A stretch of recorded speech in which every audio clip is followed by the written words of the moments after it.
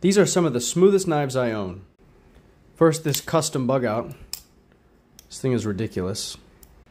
The Wii Vision runs on ball bearings, exceptionally smooth. Probably the smoothest of this bunch is my PM2 with Crewwear. And yeah, this thing is just like butter.